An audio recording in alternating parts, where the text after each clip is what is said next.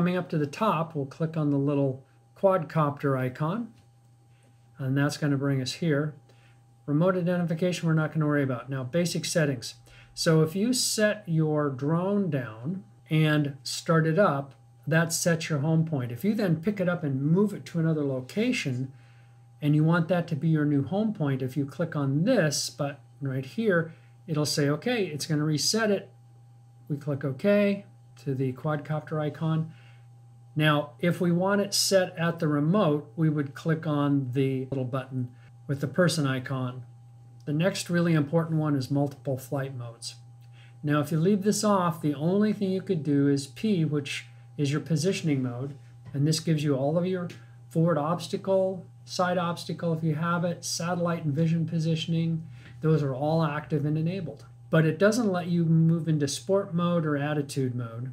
If we turn this on, and I fly with mine on all the time because I want to move back and forth, my drone will fly in P mode about 30 miles an hour and in sport mode almost 60.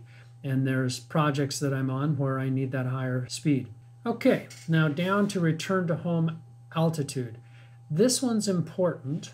The default, I think, is 30 meters, yeah, which is almost 100 feet. You need to look around where you're flying.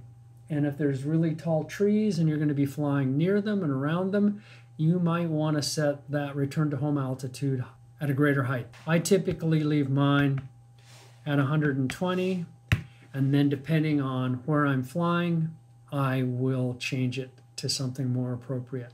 The next one is setting the maximum flight altitude.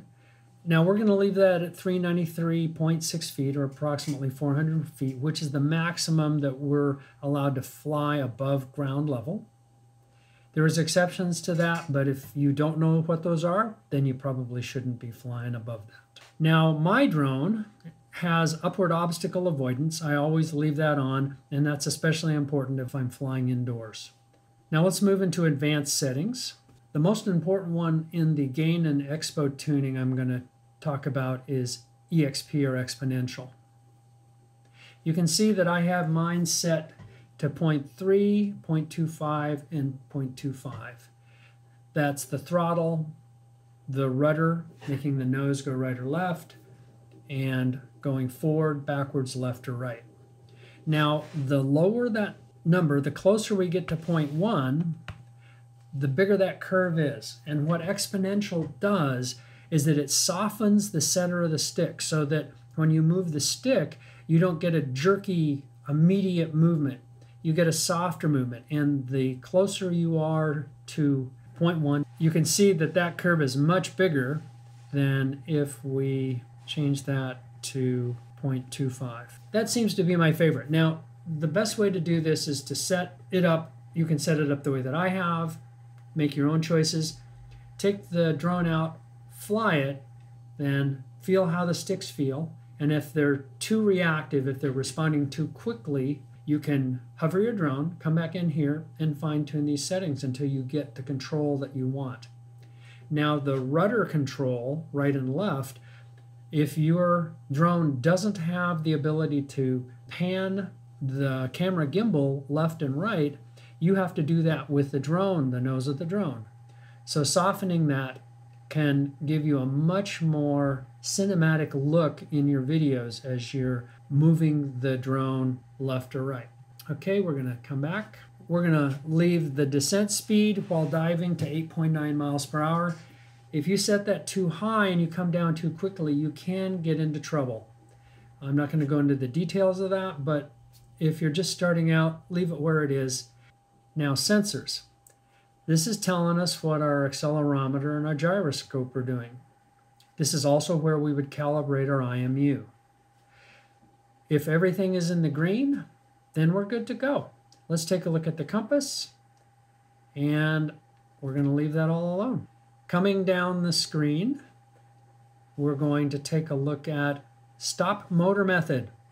There's two options. CSC is where you move the sticks in a specific way to cause the motors to stop, and you can do that in the air. Danger, Will Robinson, danger. I leave it set to do not stop in the air, but that's my personal preference. Coming down to the sensor settings, we can see that we have a lot of them on the Inspire 2. You may have more or less depending on the drone you have. Starting out, just turn them all on. Leave them on until you feel confident enough and you've learned more about what each of them do to start turning them off. In advanced settings, same thing. I've got a couple options here that have really been helpful. I've had a disconnect when the drone was quite a long ways away from me, and the obstacle check on return to home here kept it from running into a tall building, which was very helpful, and return to home remote obstacle avoidance. Both of those helped in getting the drone back safely. Now let's take a look at the remote controller settings. The two areas I'm going to show you are charging a mobile phone.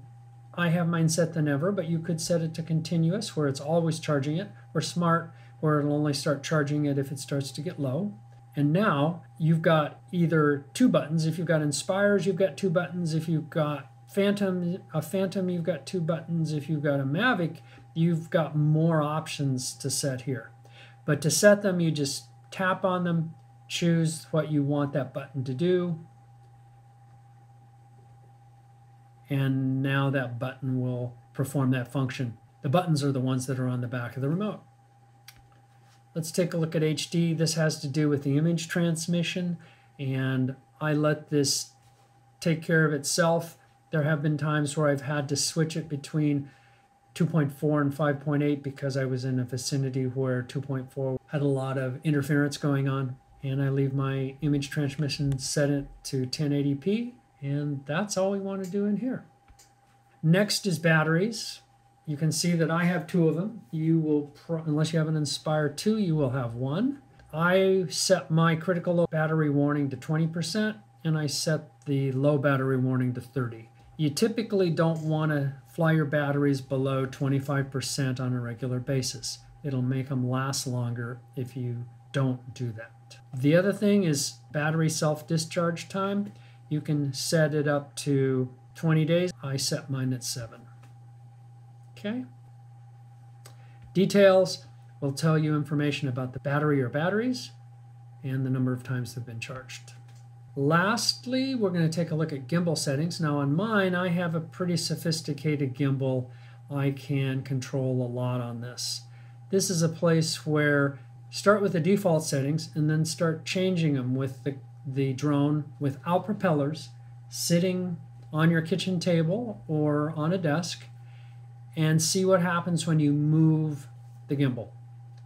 And set this so that you get a nice smooth transition. If you have the ability to set up two different ones, set up smooth for video and set up faster for photography so you can frame your picture more quickly.